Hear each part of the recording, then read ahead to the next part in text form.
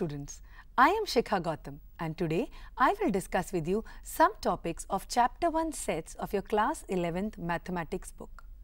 If you remember, in the previous session we had discussed about various kinds of sets, which were empty sets, finite sets, infinite sets and equal sets.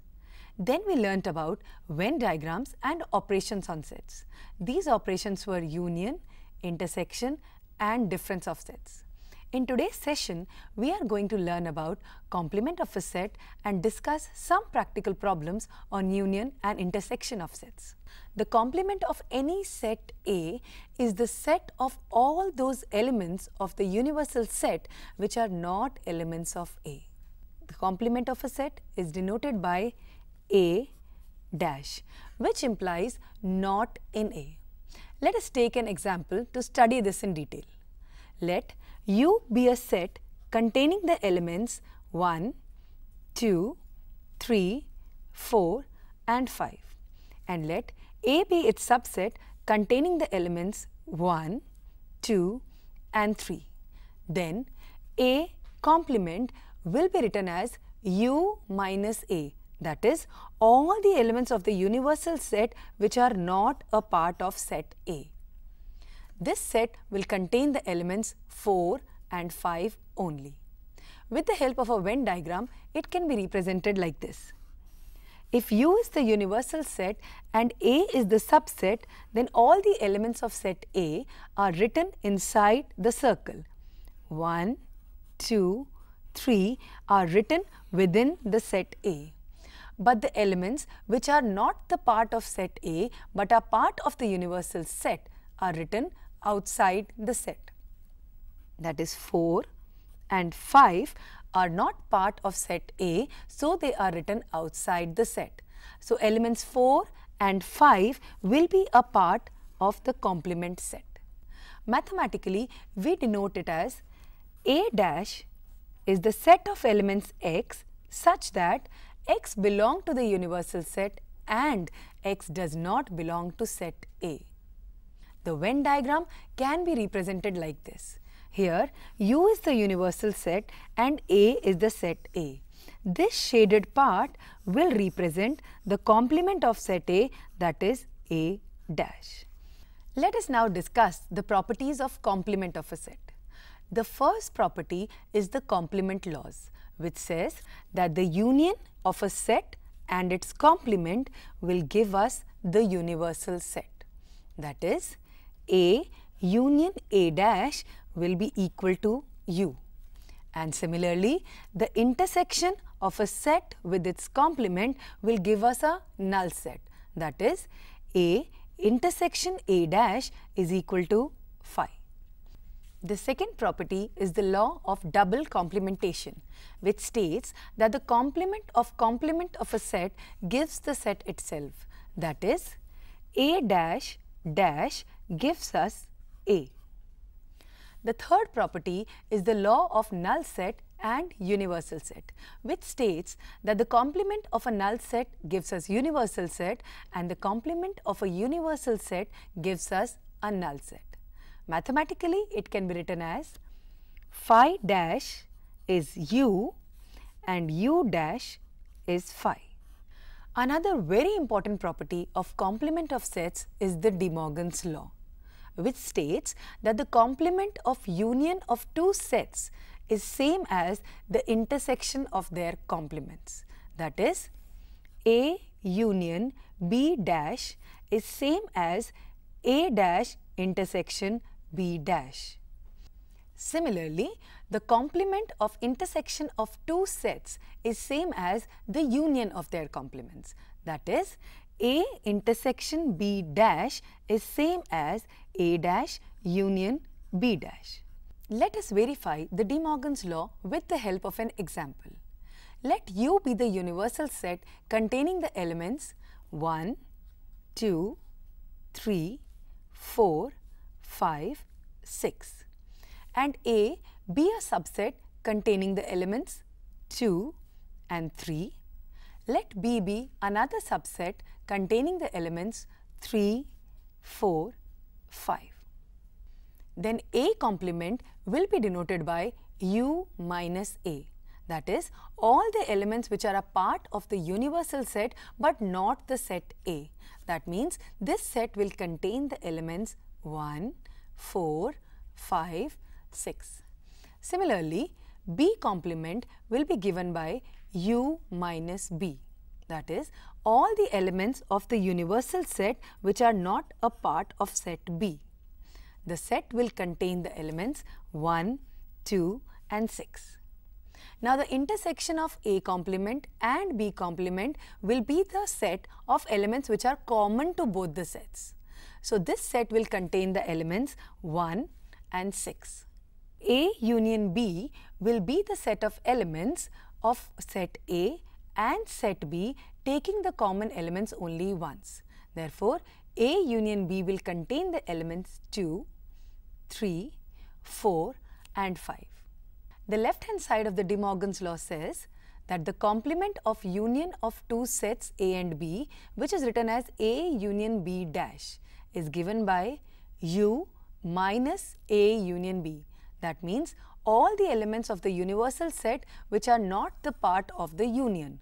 So, this set will contain the elements 1 and 6. Similarly, the right hand side of the De Morgan's law is A dash intersection B dash, which we have shown earlier that comes out to be the set containing the elements 1 and 6. So, now we can see that the left hand side is the set containing elements 1 and 6 and the right hand side also comes out to be a set containing elements 1 and 6. We can verify the other part of the De Morgan's law using the same example. Let me recall the other part.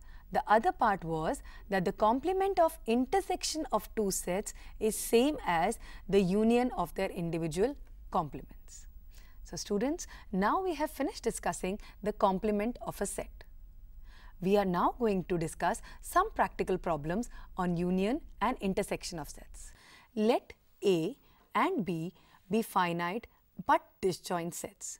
That is, A intersection B is a null set. Then, number of elements in A union B will be given by number of elements in A plus number of elements in B.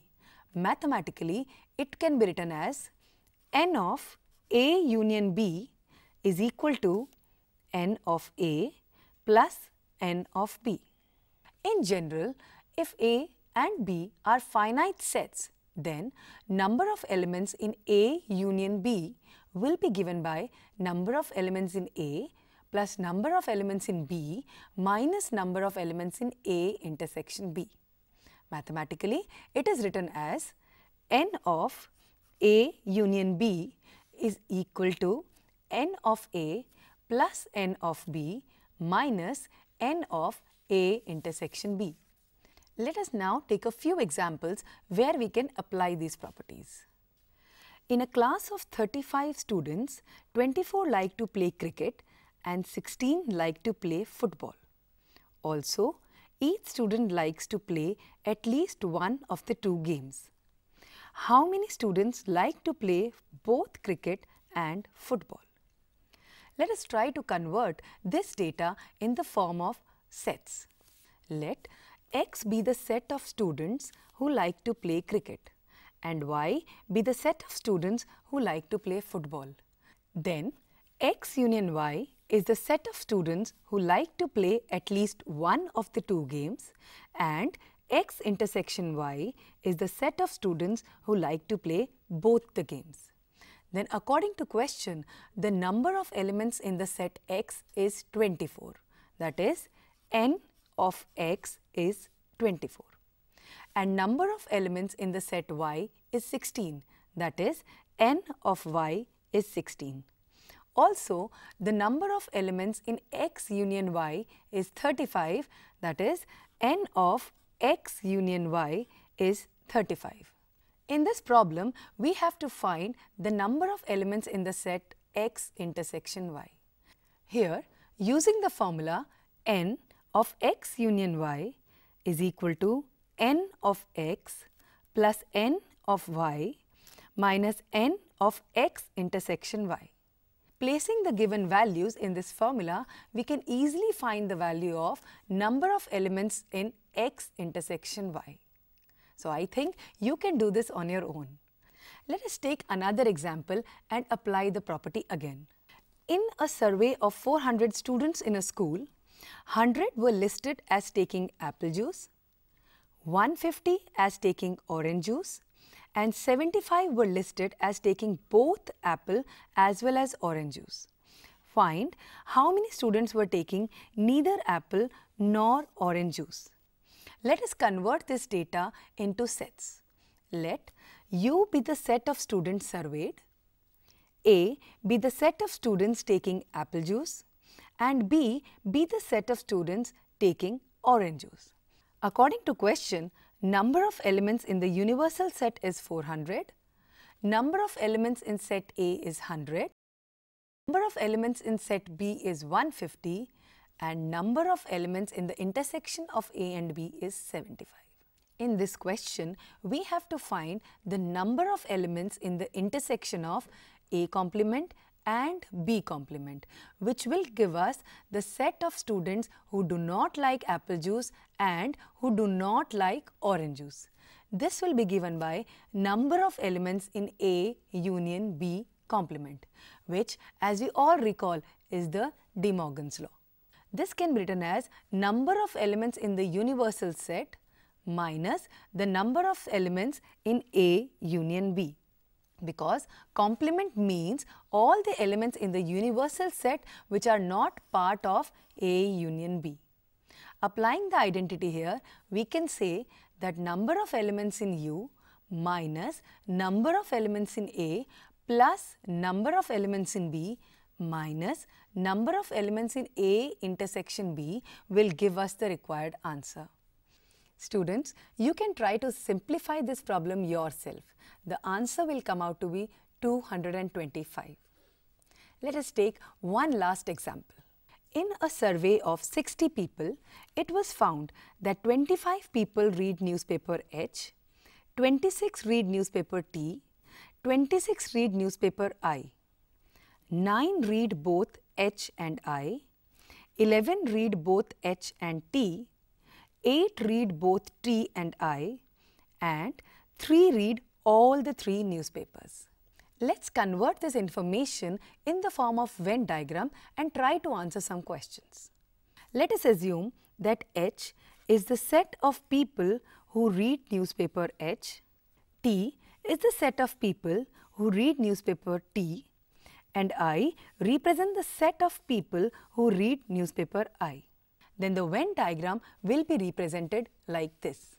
H, T and I will be represented inside the universal set. Let's denote all the segments of this Venn diagram by small alphabets. Let this part be represented by A, this be represented by B, C, D, E, F and G. Then according to the question, number of elements in set H is 25, number of elements in set T is 26, number of elements in set I is 26, number of elements in set H intersection I is 9, number of elements in set H intersection T is 11, and number of elements in set T intersection I is 8. The number of elements in the intersection of all the 3 sets, that is H intersection T intersection I, is 3. With the help of this information, let us find out the values of all these small alphabets. A is given to be 3. If we see in the Venn diagram, B plus A is given to be 11, which implies that B is 8. Similarly, D plus A is 9, which gives that D is 6. Also, according to the question, C plus A is 8, which will give us that C is 5. Also, E plus B plus A plus D is 25, which gives us that E is 8. F plus B plus A plus C is 26, which gives F as 10. And lastly, G plus D plus A plus C is 26, which gives G as 12. Now that we have found all the values of the small alphabets, we can answer as many questions as asked. For example, if we have to find the number of people who read at least one newspaper, that means we have to find the number of people who read one or more newspapers. This will be given by A plus B plus C plus D plus E plus F plus G. So if we add all this, you will get the answer 52. Students, if you simplify, this comes out to be 52. Let us ask another small question. Find the number of people who read exactly one newspaper. This will be E plus F plus G. If you simplify this, the answer comes out to be 32. Students, let us now recapitulate whatever we have done in this session. We have discussed about complement of a set and its properties, and some practical problems on union and intersection of sets. With this, we have completed Chapter 1, Sets and its Applications. I hope you all have had an enriching experience in learning this chapter. Thank you.